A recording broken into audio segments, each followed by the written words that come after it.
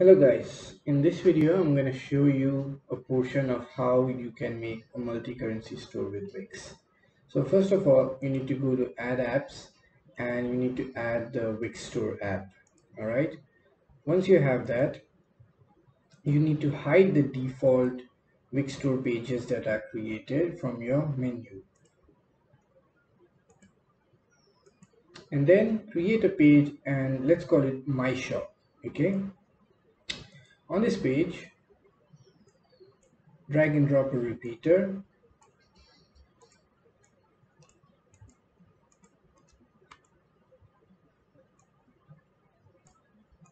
Leave space for the product name, the description, the excerpt, the price,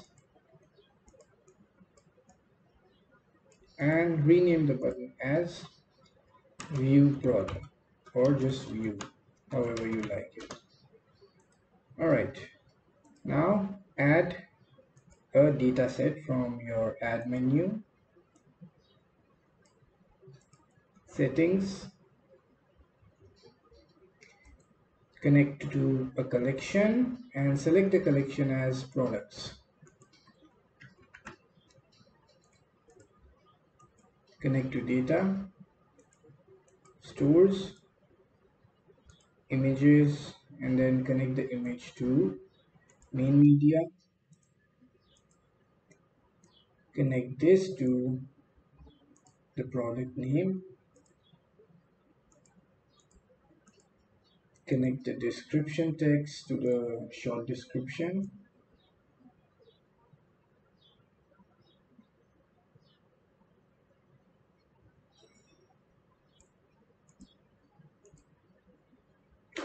Let's leave the price for now and rename the ID of the text element, which is supposed to be the price, display the price as price. Okay, the button connect to data and click action connects to product page.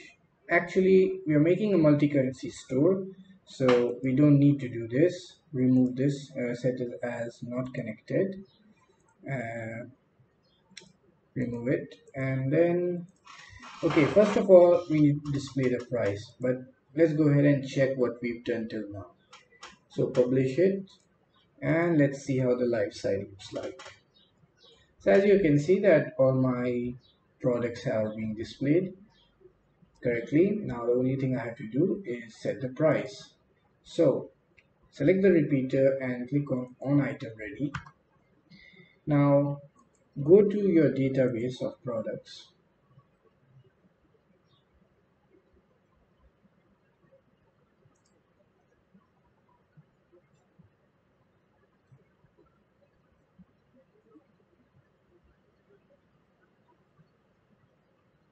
This is gonna take a while. The new Wix database is really pain to load. Okay, now let's see the price. So this is the price element over here. Oops. Like I said, the new database is a nightmare to work with. So the field key is price. Okay. All right. So we even named the text element as price. So item. Now the property ID of the text element dot text is equal to, start with a dollar sign, plus item data, and now the field key from the database. So this will display the price correctly. Actually, I could also connect it directly to the database, but then it will not show the dollar sign. So the user might get confused. So here you go. Now this is a basic setup of a store. Now we're going to convert this to a multi-currency store. So first of all, we need to create some databases. So the first database we need to create is called cart, to store all the items that the user selects for their cart. And there will be a few fields in this cart. So the main fields are product name, image, currency, price, which is a numerical field, user ID, and then quantity, which is a numerical field again. Now Another database that we need to create, and this is very important, is the foreign exchange database. And we have to let this database be read by anybody, but creation and updation is only limited to the admin. So in this database, we're going to have two main fields. One is the currency code, which we're going to call currency, and it is a text field. And the other one is a rate. So this is the exchange rate. Number, save. All right, so my base currency is USD, so the rate for USD will be 1. My second currency is Euro, so let's see the rate for 1 USD to EUR. 0.91, so let's do 0.91. Let's put another, let's say GBP.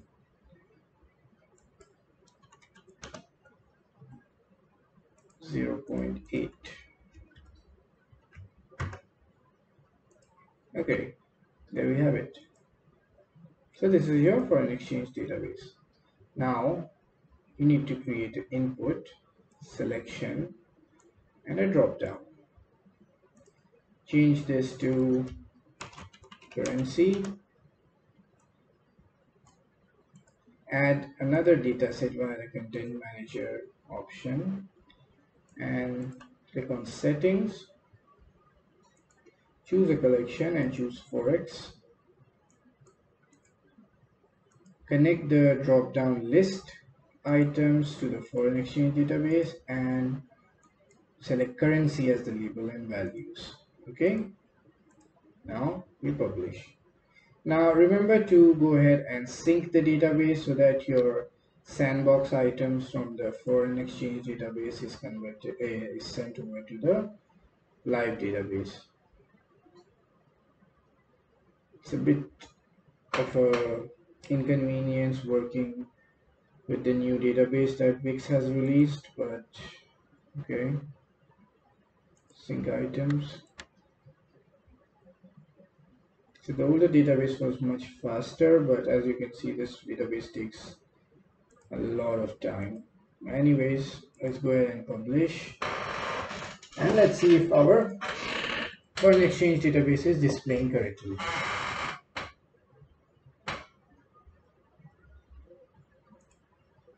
Okay, so this is displaying correctly.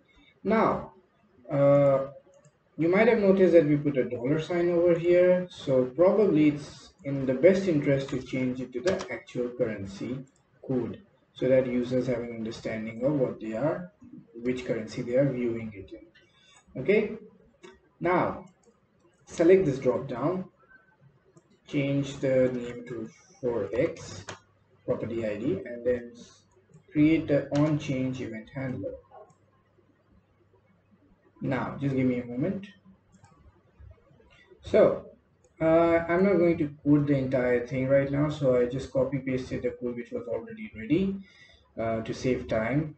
So basically we are going to, whenever the foreign exchange drop down is changed, we're going to run this function which will query the currencies, the foreign exchange database with the value that the user has selected, and then it's going to use this formula to calculate the exchange rate and then display it. So it's actually going to display two places. So this is where it will display with the currency code. All right, and another place where it will display is a hidden text field that I have created, which has a property ID of actual price. This is hidden and will not be shown to the user, but it will store the actual price. So when the user adds this item to the cart or decides to do something, it will actually pull this price directly. Okay, so let's go ahead and test it and see if it works.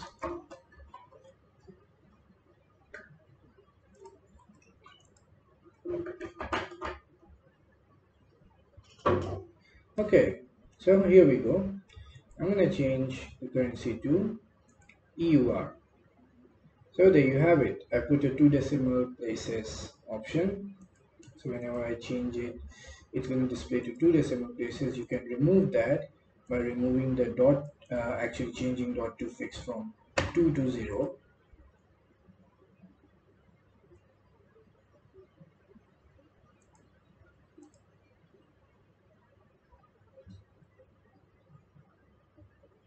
Okay, now let's go ahead and change it again. So EUR GBP. Perfect. Okay, now let's go ahead and add this item to the cart. So we're not going to go over the view product, custom product page right now. It's going to take a lot of time. So we're just going to do add to cart directly from the repeater, but you can do it from create a custom product page by clicking on products, add a dynamic page, and doing the same actions that I'm doing over here on the dynamic page. Okay, so change the property ID of the button to add to cart, and then click on click event handler. Now let's go ahead and check the cart database to see what information we need to send over. So basically we need to send over the product name, the image, the user ID, the quantity, the price, and the currency. All right. Perfect. Okay. So first of all, in order to do this, so basically we need to scope the item that has been selected using this. And after this, just give me a moment. The data, and we need to create an object. So product name, I believe it was image, quantity, which is a number, price, currency. So 1 2 3 4 5, I think this should be good. Oh, and user ID. So in order to get the user ID of the current user, we need to put Wix users, and also let user is equal to Wix users dot current user dot ID. And now from here I need to take a little help from the products database to see all the field keys.